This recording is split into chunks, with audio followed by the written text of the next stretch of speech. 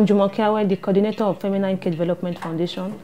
One of our projects, Street to School, where we get unschooled girl child out of the street to school.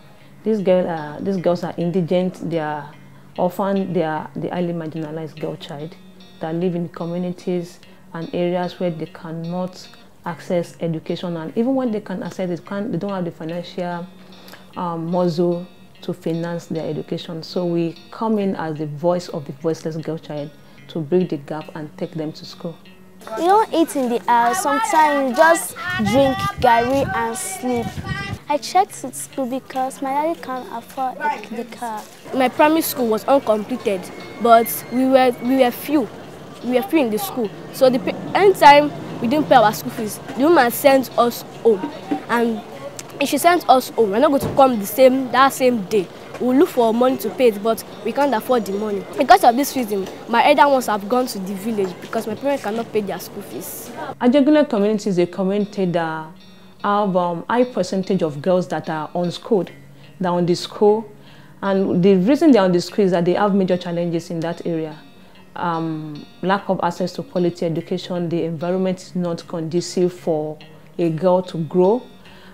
Girls get pregnant as early as 12, 13 years, which invariably put a stop to their education. You see, a walk on the street will expose you to young boys, young guys smoking, and girls are actually afraid to go out, to go to school because they serve as security threats to them. In my area, when people fight, I get scared. I think they will harm some people in our environment, or they will harm or rob some people or our house. In this area, the road is not good, it's bad, no water, we lack water too much.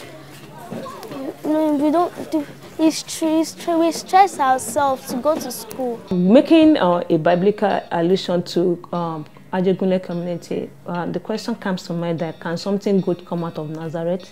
Yes, something good can come out of Ajegunle community.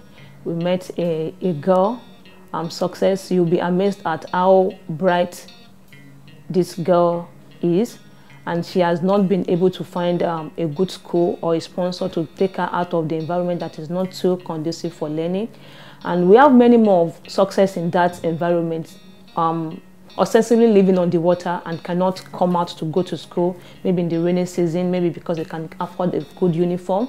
Some of these girls stay back in school because they can't, even when the government education is free, because they can't afford a good sandal, or maybe they change their uniform, a uniform that costs 1,500. Because of that, they ask them to sell fish, and they hawk fish on the street, and they can't go back to school because of 1,500, or because they can't get a good school supplies for them to go to school. So we have many more of success in that area. We have many more favor.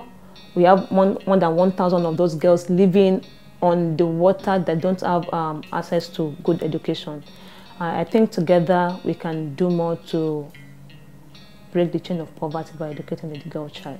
My dream is to live this environment where I can go to a better school, where I can concentrate on my education. If I get a scholarship that is bigger than this my school I was staying in, or this community, I'll be very, very excited. I want to be a lawyer, and I want people to support me to achieve my dreams.